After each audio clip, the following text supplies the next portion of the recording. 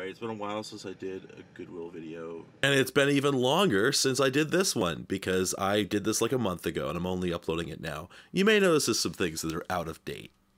And the Goodwills have not been very productive for some time, but I'm having a crappy day, so we're going to go to the Dearborn Goodwill, the big Goodwill, the master Goodwill, and we're going to see if there's anything there. We're going to see if there's anything there that's interesting. It's a sad, cold day, so this might be a pretty morose video, but we'll see what happens.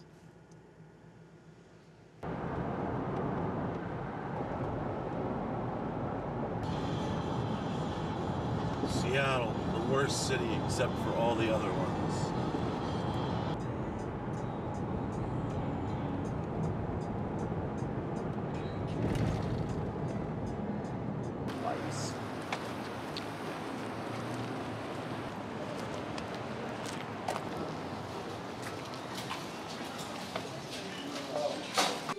Alright, first stop, collectibles section. There's almost never anything neat these days.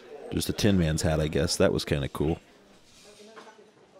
Here's something interesting. This is an answering machine telephone. Kind of an early one, I think. It sort of looks like it's got a pad lifted off a early post-divestiture Bell set. I tried getting it open to see the tape mechanism, but no go, so otherwise it's just a boring telephone. They had some bones. In case you need some bones. They had that. Need some bones? They're available at Dearborn Goodwill. $6.99. So as usual, there's nothing in the collectibles section. Let's move on.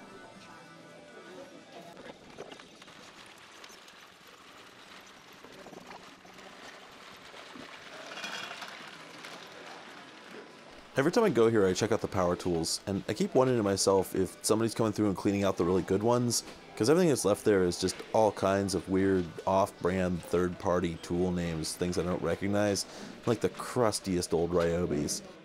An important factor when you're at the Dearborn Goodwill in particular, but really any Goodwill, you gotta check the go-out carts. The ones where they pre-stock stuff that are going out to the floor.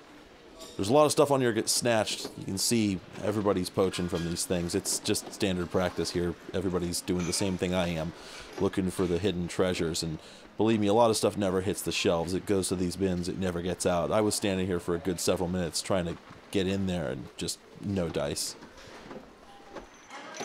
If anyone ever figures out a way to turn Wii Fit pads into gasoline, the Dearborn Goodwill is going to be rolling in cash so fast their heads will spin. It's always weird the things you find that are useful in another galaxy. This is an ultraviolet light, but the bulb's missing, so as cool as it looks, it's absolutely worthless, and I wonder if this is anything more than just a battery and a pair of contacts. I always go through the cameras. For a long time I was just looking for potentially interesting SLRs or maybe a rangefinder nobody had noticed or anything like that, but nowadays I'm interested in finding digital cameras that I might want to get, interesting old vintage ones and camcorders and that sort of thing, so I go through them a little more thoroughly than I used to, and there's always something interesting in there, but almost never anything I want to buy. This is one such thing. It's actually really cool. I kind of wish I'd picked it up now that I'm watching the video. I think it's gone by now. I've actually been back since then, and it's a little mini DV camcorder, really neat shape. I don't know, it's cool, it's got a neat industrial design. The only problem is I'd probably have to find a battery. It'd probably set me back $30. It's really not worth it for mini DV. VHS camcorders at this point are thick on the ground. You can get them here any day of the week. The only special VHS camcorder is the SVHS reporter from Panasonic. All the others are all exactly the same, so I don't even pay much attention to them when I find them. Okay, now here's something good. Nikon Coolpix 990. Those were really solid cameras. My first instinct was to just put it down and ignore it and start going through the other ones, but then I came back and actually bought it. And I've since brought it home and taken pictures with it outside. It's a really wonderful camera. I'll go ahead and throw a couple pictures on here so you can see what I'm talking about. The image quality is actually really stunning. It's quite sharp and it's pleasant to shoot with. I actually really like it. For like $6, it was worth it.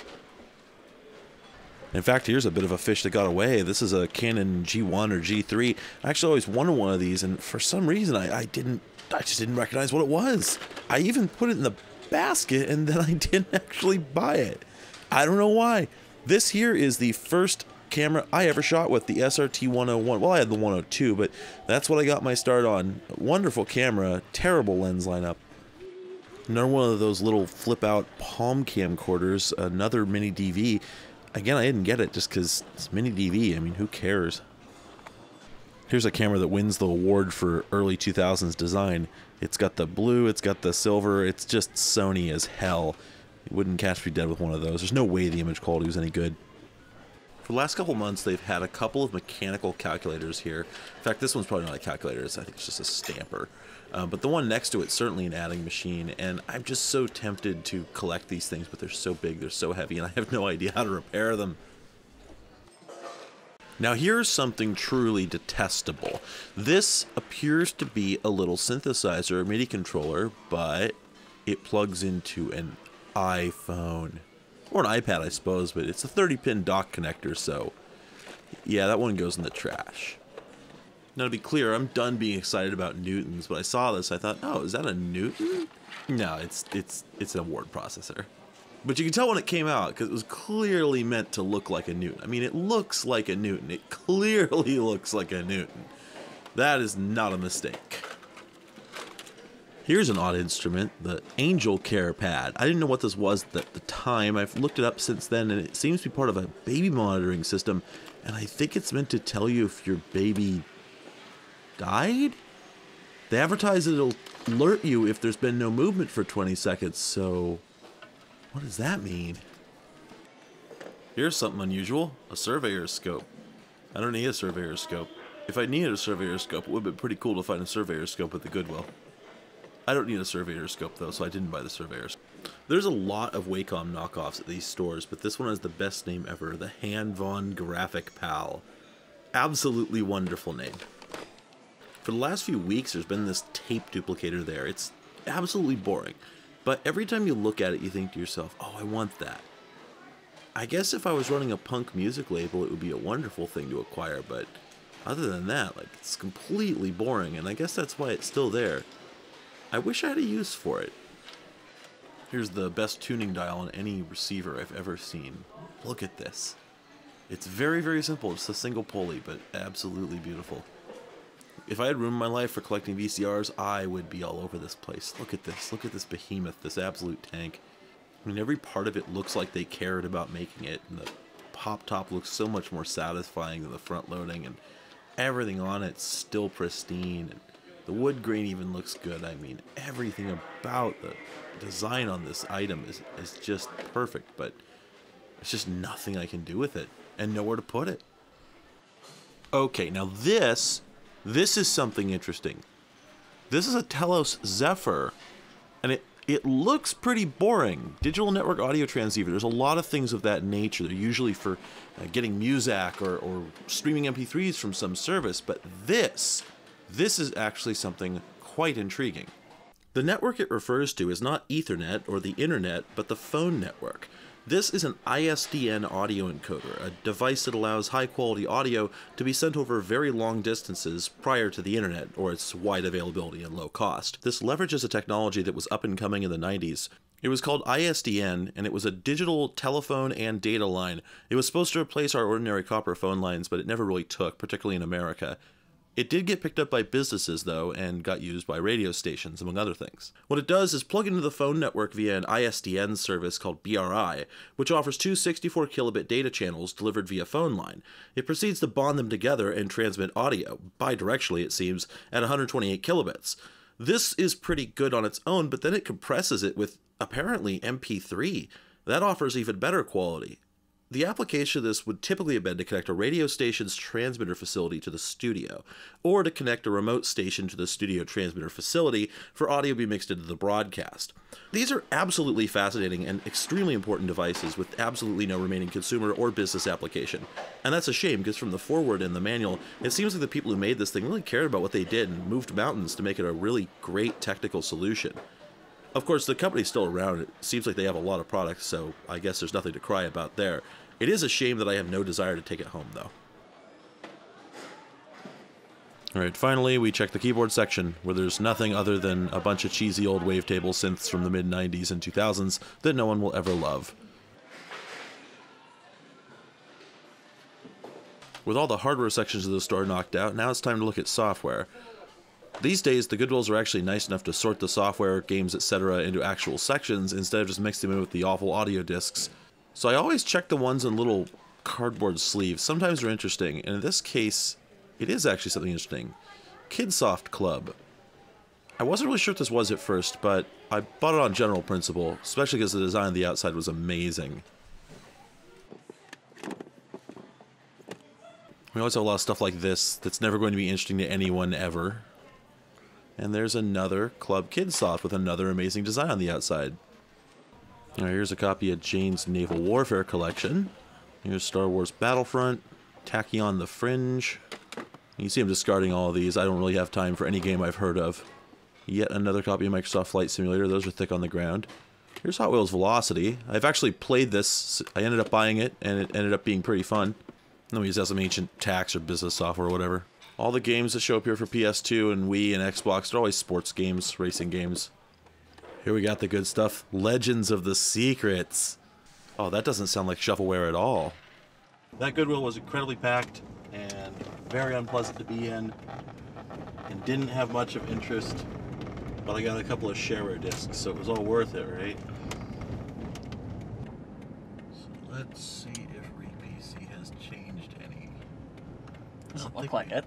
Well, I don't think we've been here in like, a month or two. Maybe there will be something interesting there. Usually this one just has the same stuff every time we go in, but we'll see.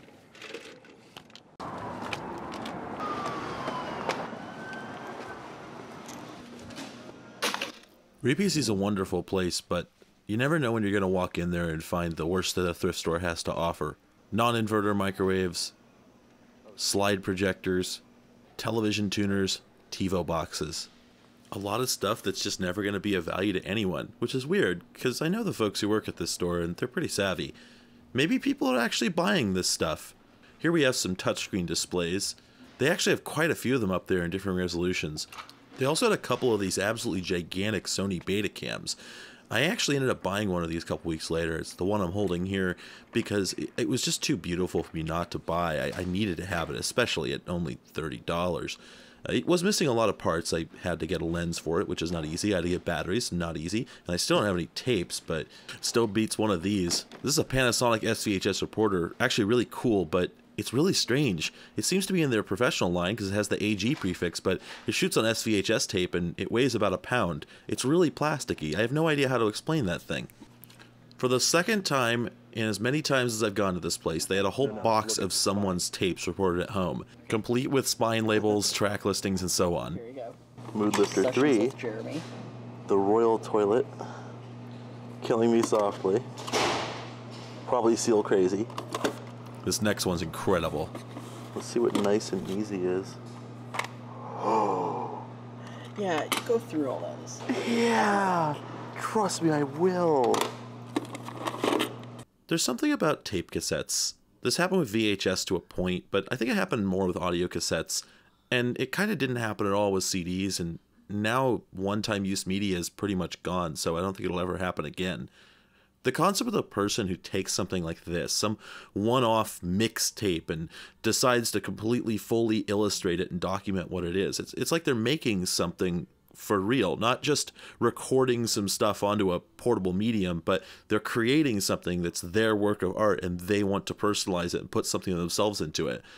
That's really cool to me, and so every time I find someone's tapes at the RePC or at a thrift store, I'm really happy to see that somebody cared enough when they were making something like this to actually bother to put in these little personal touches. That's the sort of thing that I look for whenever I look for media that has somebody else's stuff recorded on it.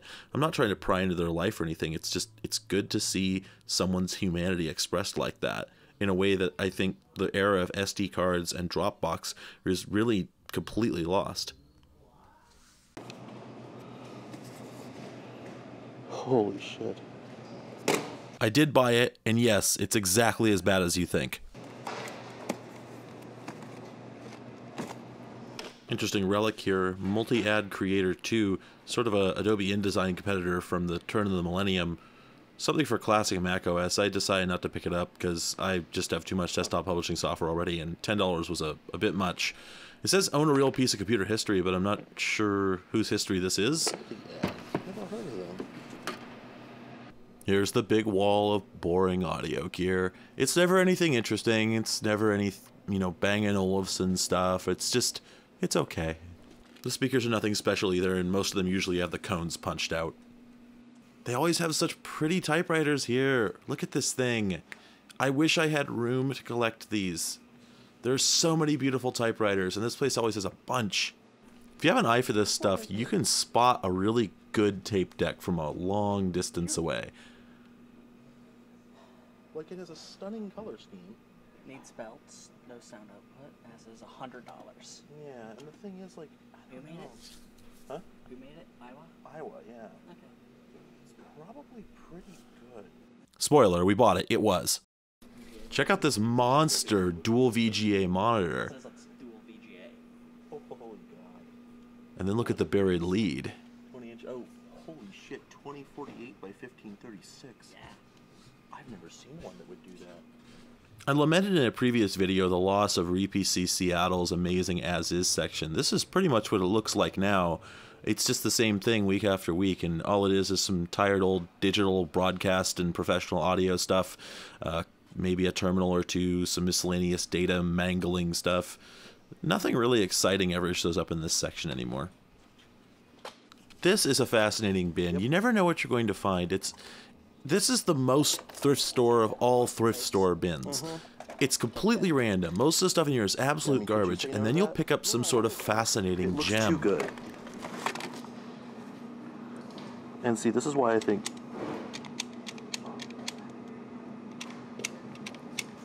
Oh, you know what this is? I know what this is. This is a barcode scanner, hon. Okay, so, hear this? Yeah. You know what that's doing? No. So you know in a barcode scanner, it's got the laser, and the laser has to scan back and forth? Mm-hmm. This one, when you press it, charges up a spring and then swings the mirror once. Oh, okay, that's cute. Yeah. Click, click. Swings back and forth. Of course, that is complete speculation based on me knowing how barcode scanners work, knowing what this thing feels like, listening to it. I tried Googling it to find some information and I couldn't, so it turns out I actually should have bought this thing, because it's gone now. Here's an original IBM PC Junior joystick. I don't have a Junior, so I didn't buy it. One box over, I found one in a very similar style, but a standard 15-pin game port, so I bought that. Interestingly, though, the one I got has slide switches to disable stick return to center. That basically means when you move the stick, it'll just stay where you left it. This one has these wacky little toggle flippers. I've never seen anything like those before. It's a neat feature. I guess it's for flight sims or something, but just a really weird way to activate it. Alright, so from there, I got the joystick. That's the one with the 15-pin connector that I just told you I got, but forgot to take footage of. It feels really good, and I'm hoping to adapt that over to Tandy. So maybe I'll make my Tandy 1000 adventures a little better. This is very funny, and will be in a video on my channel later today, probably. I did actually put it in a video, Weird Stuff Exhibition, and I'll put a link in the description on this video. I got 3D shark hunting. No, that's... hang on. 3D hunting, shark. 3D hunting, and the variety is shark. During the hunting game heyday. I got a wireless mouse, and then arguably what I'm most excited about is the huge box of tapes that I got, because it appears to be just someone's huge collection of mixtapes. All these person's mixtapes with like custom covers on them, where they drew like little full color scenes on the spine or on the face. Well, I can't find it, but anyway, there's one in there. It's just labeled Anime Tape 3, and it opens with Cruel Angel Thesis. Wait, did it? It does, yeah. Hang on, let me just... Alright, so I found it. The tape I was looking for was Wrath of Anime 3. Okay, show the track list. I thought it contained Cruel Angel Thesis, but it does contain Fly Me to the Moon. Apparently, Wrath of Anime 2 would have contained Cruel Angel Thesis. Possibly. Possibly. We also have... this one here has Elvis, 6 Degrees, Cinema Paradiso, and then Macross Robotech. Highly eclectic taste. Then we have the most exciting one here, Outgoing Message Cassette, Endless. Really pumped about that. And then the most Achewood-ass tape I've ever seen. The top 10 barbershop quartets of 1969 at the 31st International Quartet Contest of SPEBSQSA. Let's just look at that again. The 31st International Quartet Contest of SPEBSQSA. Jesus. South Pacific Eastern Barbershop Quartet shit ass. I don't know what it means, but it's the, or as we colloquially call it, you know, the spebsequus. The spebsequus. The spebsequus. Things had gone well so far, but we decided to take a trip to Burien in order to make them much worse. It's a Gravis Eliminator act there. It's like it's in jail. I'm leaving it in jail. Yeah.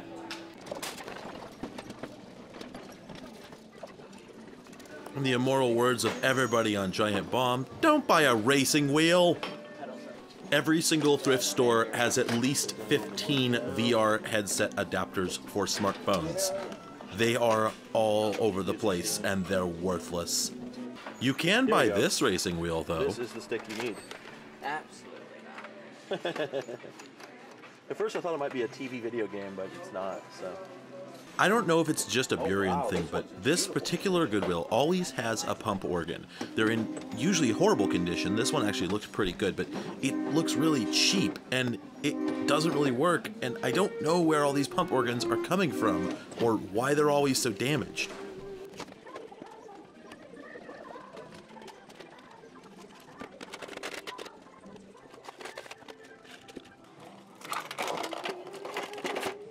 Here we got the good shit. Yeah, there you go. The only worthwhile thing in the entire place was this Nakamichi tape deck. If you've watched my stream, you may have seen me taking this thing apart because it's broken for the 4th time, but it is a really beautiful machine when it works. Every single Goodwill is absolutely awash in Wacom tablets. They always have tons and tons, never with the pen. This one finally has the pen. It's complete in oh, Mark of the Beast. Now this is exciting. This is a Canon LIDE scanner, which I forgot to buy, and they don't work with Windows 10, and it's a shame because they have a claim to fame that, as far as I know, is unmatched. They run entirely on USB, no power supply required. I don't think they make these anymore. I wish they still did. I swear to God, this is just a vampire stake. I don't know what else it could be. It appears to just be for stabbing through someone's heart. I don't see any other purpose for it.